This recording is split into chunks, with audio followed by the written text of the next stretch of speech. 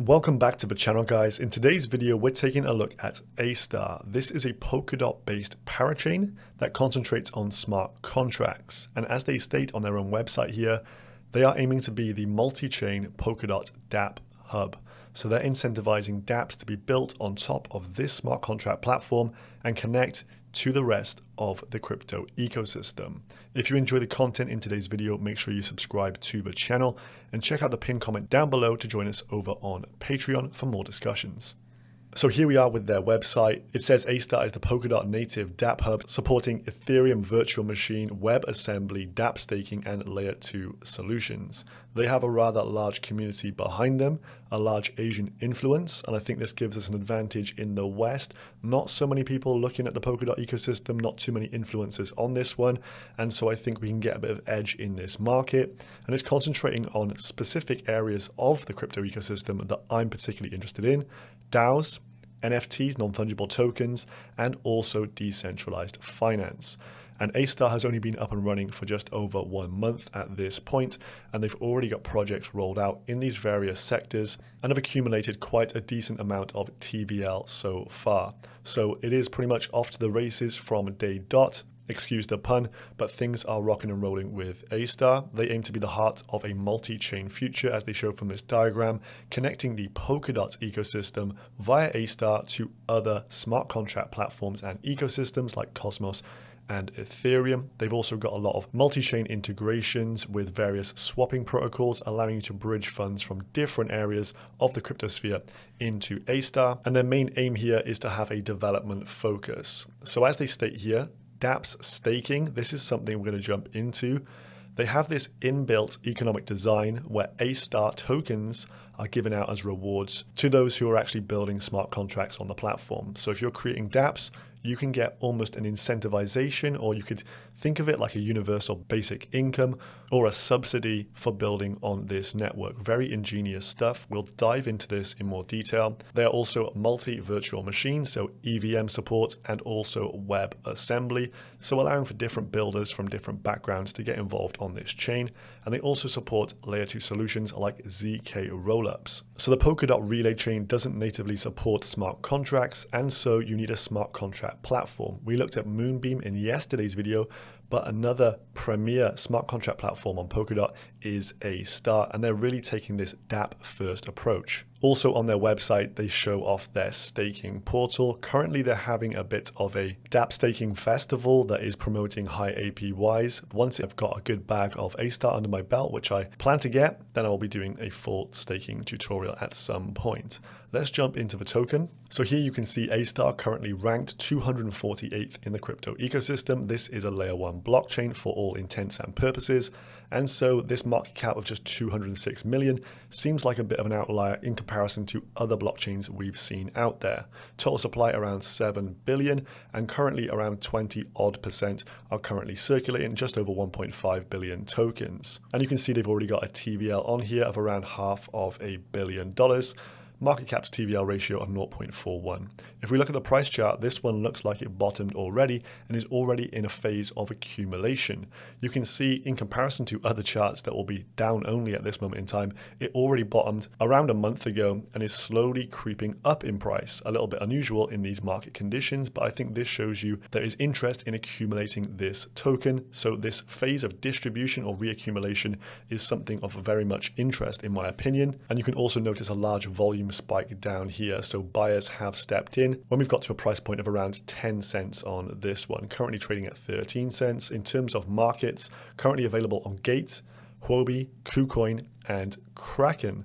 They were participants of the Parachain crowd loans over on Binance, so I would expect a Binance listing to follow at some point and increase the liquidity for this token. And essentially any of the main Polkadot trading venues, I think, will also have the likes of Astar and Moonbeam and Akala down the line. So liquidity will increase with this one over time, and I think the opportunity to get in a layer 1 blockchain at just $200 million in an ever-expanding Polkadot ecosystem seems like something sensible to do during a bear market accumulation phase. So just for giggles here, Astar compared to ADA, if we were to get to the market cap of ADA here, we would have to do 135x.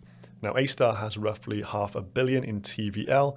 ADA has 150 million. And from what I'm looking at in terms of Medium articles, the amount of updates coming from Astar, they are pushing the boundaries a lot quicker than ADA and releasing a load of projects in much quicker succession and also having a lot less troubles than ADA. Think about the transaction times on SundaySwap, for example. So this may seem a bit pie in the sky at this point, but for Astar to get to multiples of dollars is not that far-fetched. Now, one thing it does have as an advantage is Polkadot is part of the BSN. This is a blockchain service network. So essentially the Chinese government's private blockchain network. So they integrated Polkadot. And so this has a huge narrative behind it. Can you think of the impact of potentially Chinese government utilizing blockchain tech? As one of the co-founders of Parity posts down here, we anticipate Polkadot to be used by developers across the world to build and run innovative protocols and applications. And the BSN integration will support developers on that journey by enabling them to seamlessly connect to the public chain. I think this is a huge opportunity. Anyone connected to the BSN has potential for mammoth growth, as we know what a powerhouse the Chinese economy is. So let's have a little look at some token metrics here. The ticker is ASTR, as we've already seen. The token type, utility, and governance.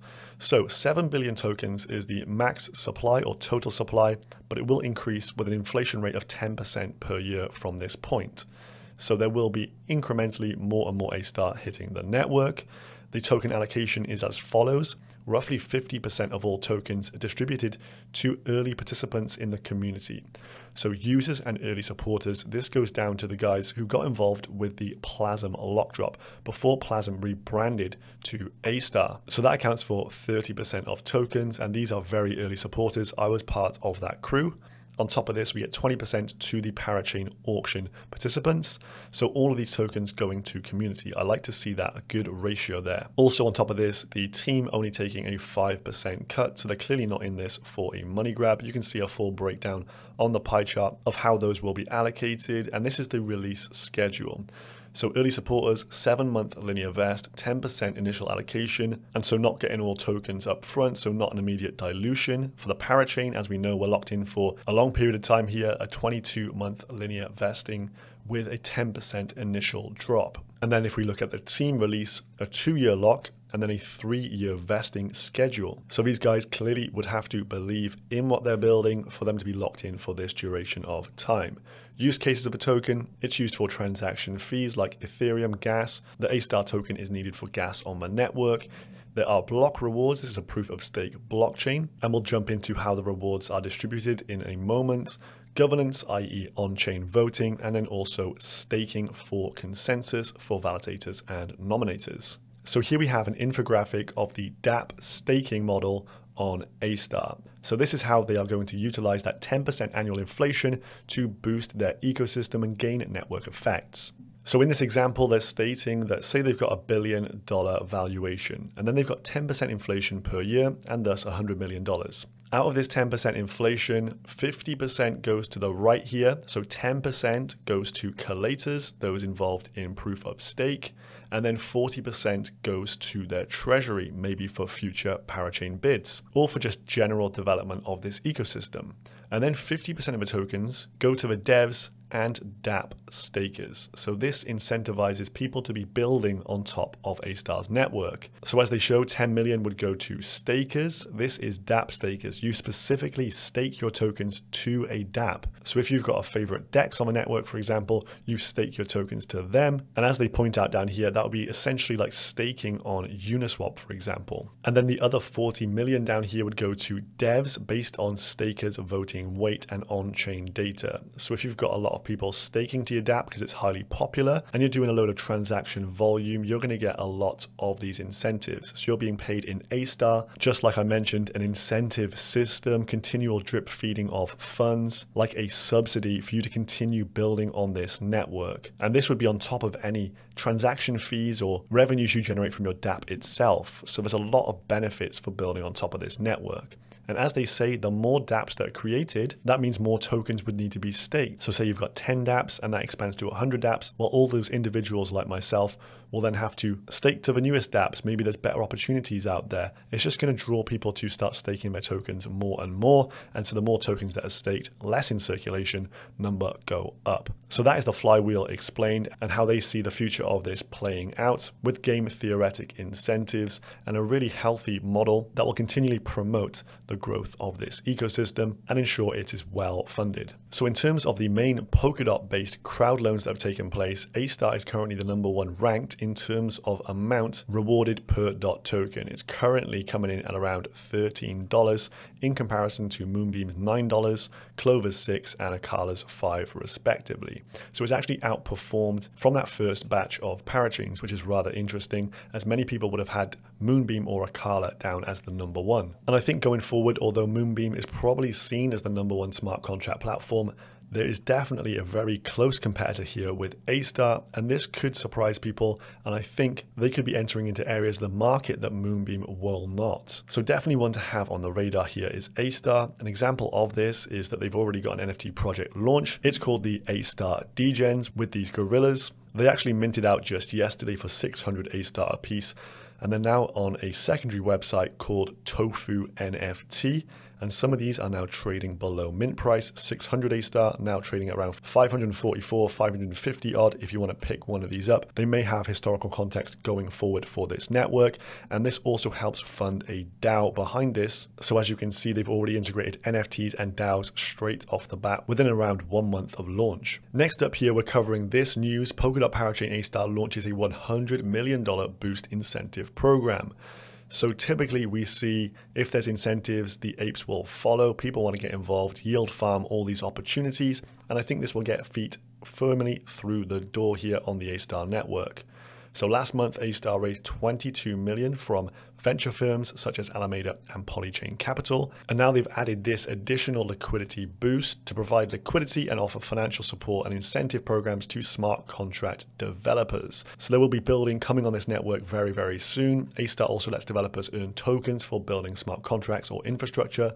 Their build to earn program, which we just covered, that flywheel to encourage dApps to build out on the network here. They also cite down here support for liquidity incentives on DeFi applications such as ArthSwap and Polka X. So a load of notifications on their Medium page. The Seller Bridge, which is a bridging protocol, has been launched, and you can now move Astar across a load of different networks. I've already bridged some funds from Polygon over to Astar. You can see some of the upcoming NFT projects, the staking festival that is currently live, and there's just a lot more going on here. So over the last few weeks, plenty of information to sink your teeth into. Check out their Medium. I'll leave it linked down below. But as you can see, the big boys, the VCs, are coming in and backing Astar here. So a 200 mil market cap, I think it could be highly undervalued.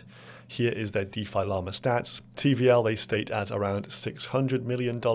A lot of that is made up from dApp staking currently going on through that festival. And then we have ArthSwap, a DEX, Polka X down here, very low liquidity on that one, however, and C-Bridge, that bridging mechanism. So I want to take a little bit of time here to go into ArthSwap. So this could well be the premier DEX on this blockchain. So I've already started to yield farm with a small amount of funds here. Essentially, you can see from this a swapping interface. It looks like PancakeSwap or Uniswap. Both of those are essentially being used to fork this.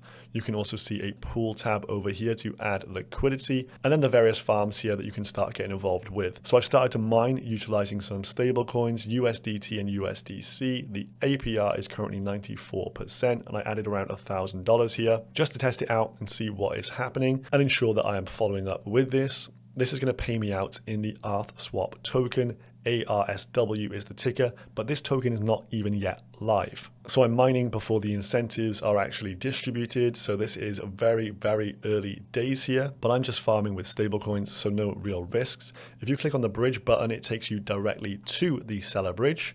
And so I've got my Astar wallet connected, and you can see the various chains we can bridge funds to. We've got Polygon, ETH, Binance Smart Chain, and Shiden, which is the Kusama little sister version of Astar. So Bridge up and running. They've also got a faucet, so you will need to have some Astar on hand in order to process any transactions on the network. So the faucet being there is very interesting, and it should help promote people to get their feet through the door over here.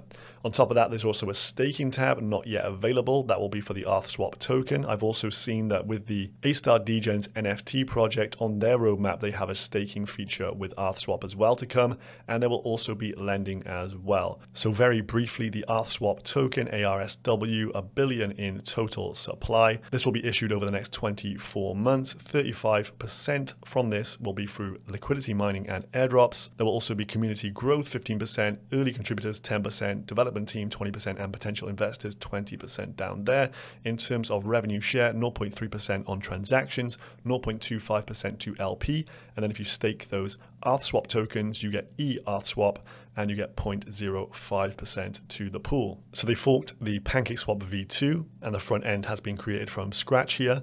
And then they're aiming to actually bring out a Trader Joe style vision with a lending protocol added. And they say the ArthSwap token will then be listed on exchanges. So they've got some plans in place. This is the main DEX currently live on here. And I thought, why not get involved and start yield farming some of these ArthSwap tokens. And then last but not least, we have the staking festival currently ongoing. It says APRs around 9% so far for staking to some of these dApps. I will get involved at some point once I've got enough Astar under my belt liquid and I can start really staking in earnest. So once that is all done, I'll put together a nice tutorial for you guys if you want to copy along at home utilizing a Ledger device. As with the EVM compatibility, you can literally just use your MetaMask to get involved with this if you want to avoid using the Polkadot.js wallet, which I know a lot of people find issue with. So there we have it. That is the Astar Network overview for today. This is one I'm very interested in 2022 to accumulate. I think coming into the next bull run, the next bullish phase of this market cycle,